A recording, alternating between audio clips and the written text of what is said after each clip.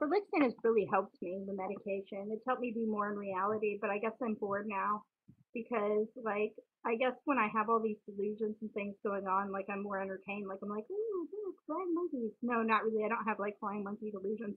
I have, like, false power delusions and things like that.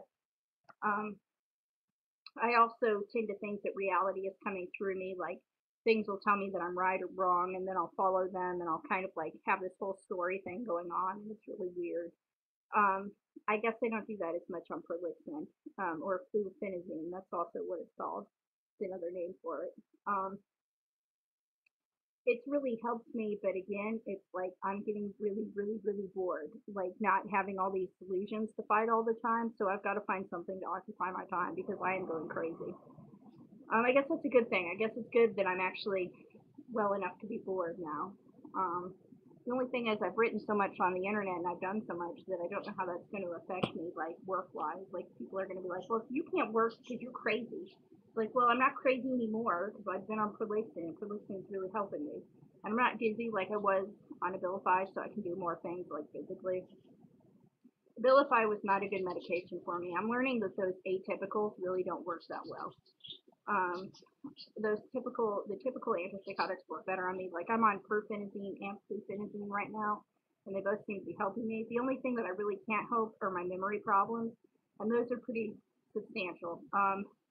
I forget things, really important things, but if I had someone to remind me, like if I had a supervisor or somebody over me, I think I'd be okay. Um, because I don't mix up things like thinking that I need to take a flight off to Mars or something. I just mix up like times of the day and stuff like that sometimes. Like one time I have people who come and help me, like make sure my apartment's clean and stuff. And she was supposed to come at 1, and I was at McDonald's because I thought that it was still the morning. I do things like that. And I guess you're like, well, how are you going to get to work? And I'm like, well, if I put enough little sticky notes everywhere, I should be okay.